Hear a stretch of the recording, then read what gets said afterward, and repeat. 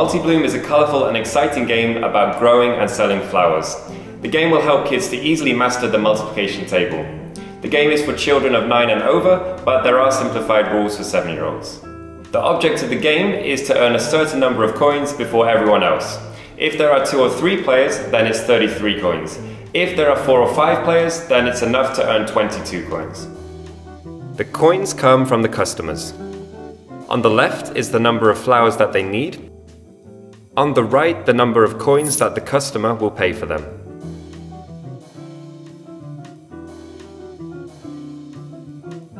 We'll use these cards to grow flowers for sale on our flower beds.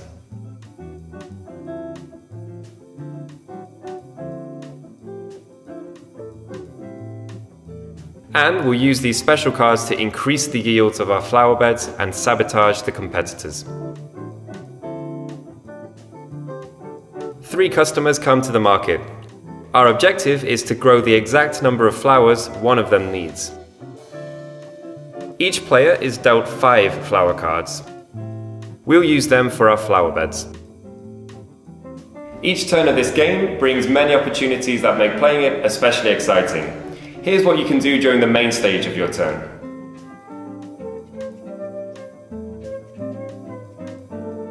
First, you can plant the flowers on the flower beds, but only one kind of flowers can be planted at each flower bed. And you can have 3 flower beds at the most. Or you don't have to plant any flower beds if you don't want to.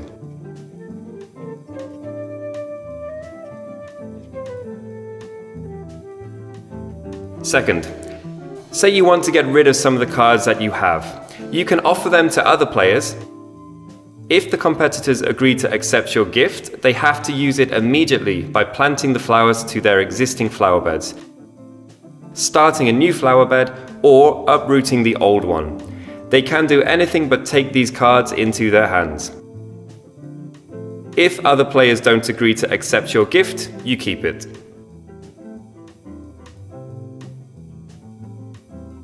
Third, if a player wants to plant a new kind of flower, he can uproot any of his existing flower beds.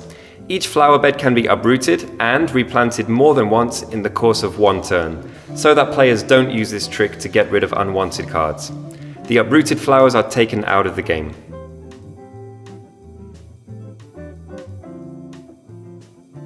Fourth, and the most pleasing action, if one of my flower beds has the exact number of flowers as requested by one of the customers, I can sell them to him. The flowers from the flower bed are taken out of the game, and I take the customer card and put it into my pile. To have the right number of flowers for sale, I can uproot parts of the flower bed by taking off one or several cards. Both the flower cards and the increased yield cards, we'll talk about those later, can be taken off. After selling the flowers, the player can complete the turn by planting a new flower bed in place of the used one. Besides the main stage of the turn, there's an additional one called the scattered seeds, and it follows right after the main actions are completed.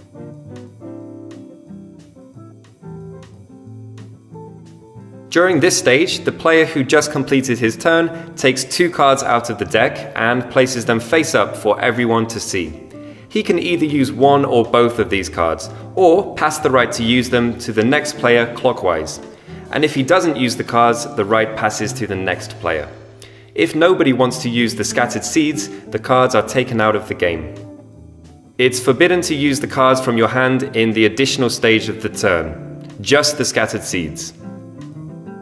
Scattered seeds cannot be taken into the hands, they can only be used immediately.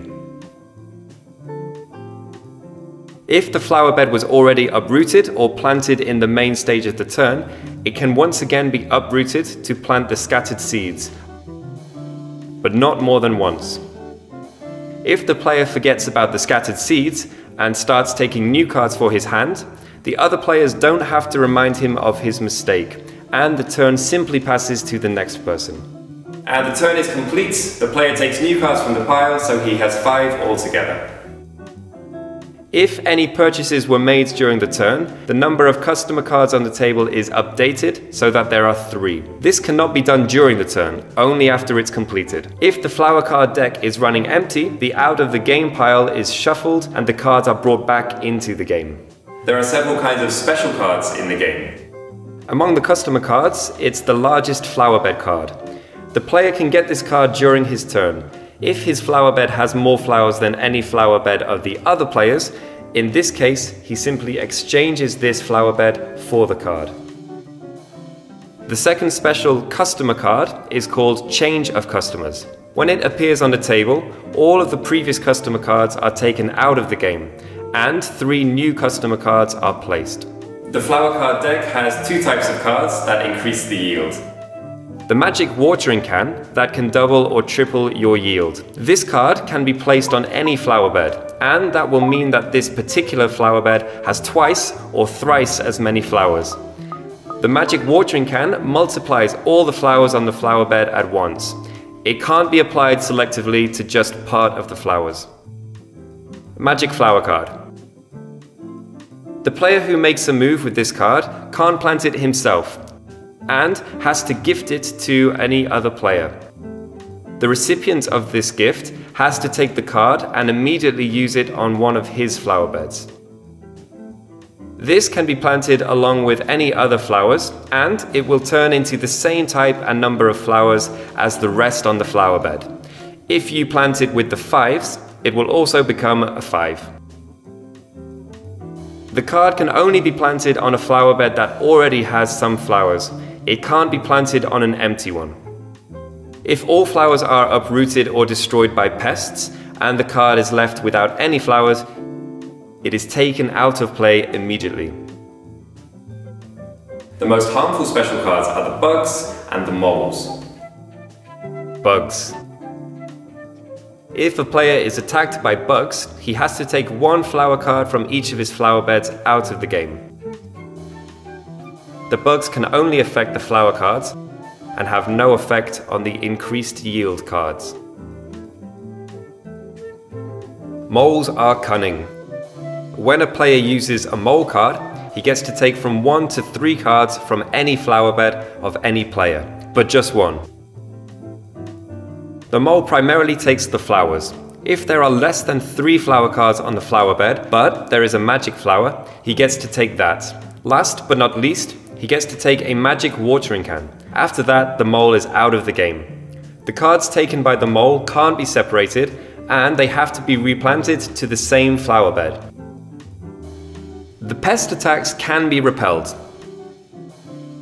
If you have the same card, you can counter-attack. In this case, all the harm is transferred to the attacker. The mole can take his cards, and the bug can eat his flowers.